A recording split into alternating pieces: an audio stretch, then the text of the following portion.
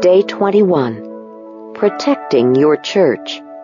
You are joined together with peace through the Spirit, so make every effort to continue together in this way. Ephesians chapter 4, verse 3, New Century Version. Most of all, let love guide your life, for then the whole church will stay together in perfect harmony. Colossians chapter 3, verse 14, Living Bible.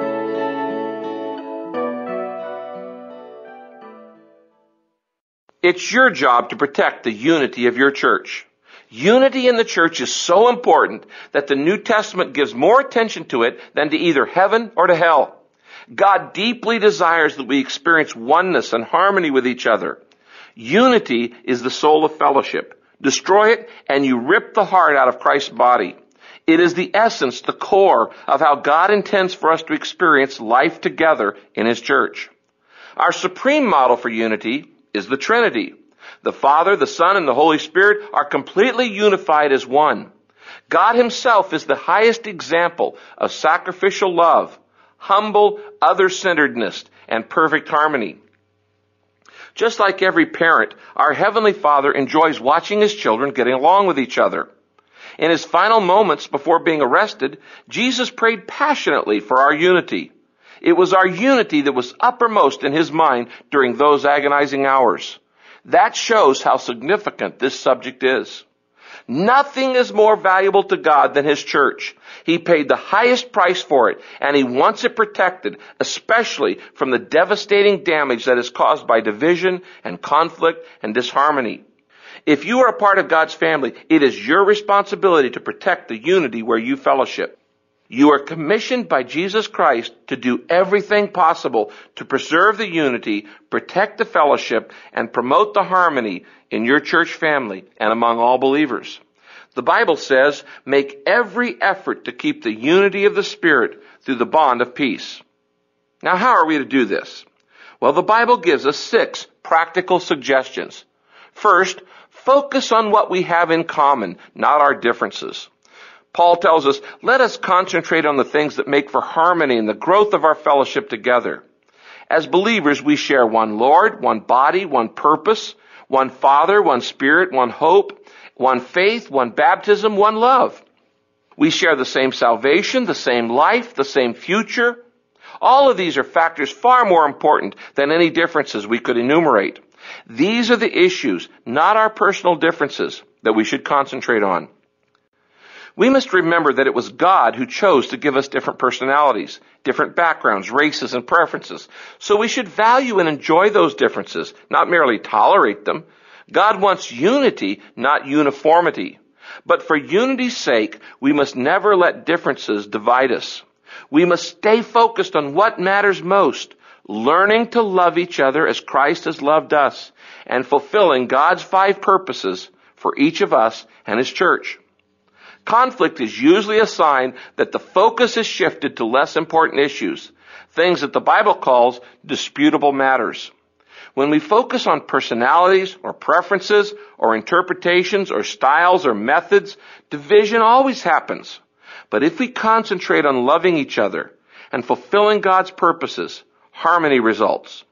Paul pleaded for this. Let there be real harmony so there won't be any divisions in the church.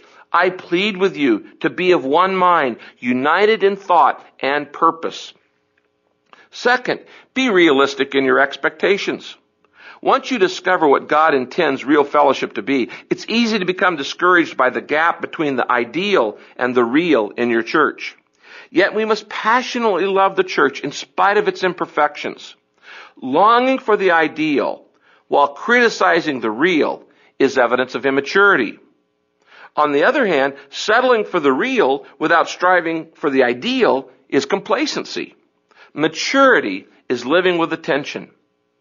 Other believers will disappoint you and will let you down, but that's no excuse to stop fellowshipping with them. They are your family, even when they don't act like it, and you can't just walk out on them. Instead, God tells us, be patient with each other, making allowances for each other's faults because of your love.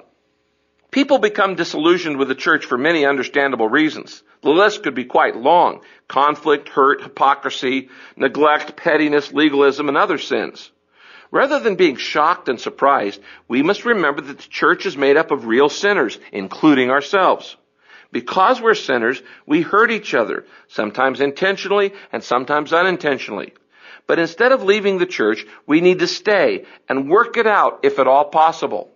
Reconciliation, not running, is the road to stronger character and deeper fellowship. Divorcing your church at the first sign of disappointment or disillusionment is a mark of immaturity. God has things He wants to teach you, and others too. Besides, there is no perfect church to escape to. Every church has its own set of weaknesses and problems, and you'll soon be disappointed again. Groucho Marx was famous for saying that he wouldn't want to belong to any club that would let him in. If a church must be perfect to satisfy you, that same perfection will exclude you from membership because you're not perfect. Dietrich Bonhoeffer, the German pastor who was martyred for resisting the Nazis, wrote a classic book on fellowship called Life Together. In it, he suggests that disillusionment with our local church is a good thing because it destroys all our false expectations of perfection. The sooner we give up the illusion that a church must be perfect in order to love it, the sooner we quit pretending and start admitting we're all imperfect and we all need grace. And that is the beginning of real community. Every church should put out a sign, "No perfect people need apply." This is a place for only those who admit they are sinners, need grace, and want to grow. Bonhoeffer said, "He who loves his dream of community more than the Christian community itself becomes a destroyer of the latter." If we do not give thanks daily for the Christian fellowship in which we've been placed, even when there is no great experience, no discoverable riches, but much weakness and small faith and difficulty, if on the contrary we keep complaining that everything is paltry and petty, then we hinder God from letting our fellowship grow. Third, choose to encourage rather than criticize. It's always easier to stand on the sidelines and take shots at those who are serving than it is to get involved and make a contribution. God warns us over and over not to criticize or to compare or judge each other. When you criticize what another believer is doing in faith and from sincere conviction, you are interfering with God's business. The Bible says, "What right do you have to criticize someone else's servant? Only their Lord can decide if they're doing right." Paul adds that we must not stand in judgment or look down on other believers whose convictions differ from our own. The Bible says, "Why do you criticize your brother's actions? Why do you try to make him look small? We shall all be judged one day, not by each other's standards, or even by our own, but by the judgment of God." Whenever I judge another believer, 4 things instantly happen. I lose fellowship with God. I expose my own pride and insecurity. I set myself up to be judged by God, and I harm the fellowship of the church. A critical spirit is a costly vice. The Bible calls Satan the accuser of our brothers. It's the devil's job to blame and complain and criticize members of God's family. When we do the same, we're being duped into doing Satan's work for him. Remember, other Christians, no matter how much you disagree with them, are not the real enemy. Any time we spend comparing or criticizing other believers is time that should have been spent building the unity of our fellowship. The Bible says, "Let's agree to use all our energy in getting along with each other. Help others with encouraging words. Don't drag them down by finding fault." Fourth, refuse to listen to gossip. Gossip is passing on information when you are neither part of the problem nor part of the solution. Now, you know spreading gossip is wrong, but you should not listen to it either if you want to protect your church. Listening to gossip is like accepting stolen property, and it makes you just as guilty of the crime. When someone begins to gossip to you, have the courage to say, "Please, stop. I don't need to know this." Have you talked directly to that person?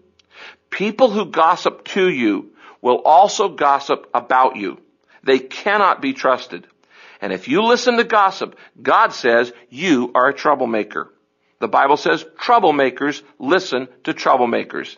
And it says they are the ones who split churches thinking only of themselves. It is sad that in God's flock, the greatest wounds usually come from other sheep, not wolves. Paul warned about cannibal Christians who devour one another and destroy the fellowship. The Bible says these kind of troublemakers should be avoided. It says, a gossip reveals secrets, therefore do not associate with a babbler. The fastest way to end a church or small group conflict is to lovingly confront those who are gossiping and insist they stop it. Solomon pointed out fire goes out for a lack of fuel, and tensions disappear when gossip stops. Fifth, practice God's method for conflict resolution. In addition to the principles mentioned yesterday, Jesus gave the church a simple 3-step process. He said, if a fellow believer hurts you, go and tell him. Work it out between the two of you. If he listens, you've made a friend. If he won't listen, take 1 or 2 others along so that the presence of witnesses will keep things honest. If he still won't listen, tell the church. During conflict, it's always tempting to complain to a third party rather than to courageously speak the truth in love to the person you're upset with. But this makes the matter worse. Instead, you should go directly to the person involved. Private confrontation is always the first step, and you should take it as soon as possible. If you're unable to work things out between the two of you, the next step is to take 1 or 2 witnesses to help confirm the problem and reconcile the relationship. What should you do if the person is still stuck in stubbornness? Jesus says to take it to the church. If the person still refuses to listen after that, you should treat that person like an unbeliever. Sixth, support your pastor and leaders. Now, there are no perfect leaders, but God gives leaders the responsibility and the authority to maintain the unity of the church. During interpersonal conflicts, this is a thankless job. Pastors often have the unpleasant task of serving as a mediator between hurt, conflicting, or immature members. They're also given the impossible task of trying to make everyone happy, which even Jesus could not do. The Bible is clear about how we are to relate to those who serve us. It says, be responsive to your pastoral leaders. Listen to their counsel. They are alert to the condition of your lives and work under the strict supervision of God. Contribute to the joy of their leadership, not its drudgery. Why would you want to make things harder for them? Pastors will one day stand before God and give an account of how well they watched over you. The Bible says they keep watch over you as men who must give an account. But you are accountable too. You will give an account to God of how well you followed your leaders. The Bible gives pastors very specific instructions on how to deal with divisive people in the fellowship. They are to avoid arguing, gently teach the opposition while they're praying they'll change, warn those who are argumentative, plead for harmony and unity, rebuke those who are disrespectful of leadership, and remove divisive people from the church if they ignore 2 warnings. We protect the fellowship when we honor those who serve us by leading. Pastors and elders need our prayers and our encouragement, our appreciation and our love. We are commanded, honor those leaders who work so hard for you, who have been given the responsibility of urging and guiding you along in your obedience. Overwhelm them with appreciation and love. I want to challenge you to accept your responsibility to protect and promote the unity of your church. Put your full effort into it, and God will be pleased. It will not always be easy. Sometimes you will have to do what's best for the body, not yourself, showing preference to others. That's one reason God puts us in the church family, to learn unselfishness. In community, we learn to say we instead of I, and our instead of mine. God says, don't think only of your own good. Think of other Christians and what's best for them. God blesses churches that are unified. At Saddleback Church, every member signs a covenant that includes a promise to protect the unity of our fellowship. As a result, the church has never had a conflict that split the church. Just as important, because it is a loving, unified fellowship, a lot of people want to be a part of it. In the past 7 years, the church has baptized over 9,100 new believers. When God has a bunch of baby Christians he wants to deliver, he looks for the warmest incubator church he can find. What are you doing personally to make your church family more warm and loving? There are many people in your community who are looking for love and a place to belong. The truth is, everybody needs and wants to be loved. And when people find a church where members genuinely love and care for each other, you would have to lock the doors to keep them away.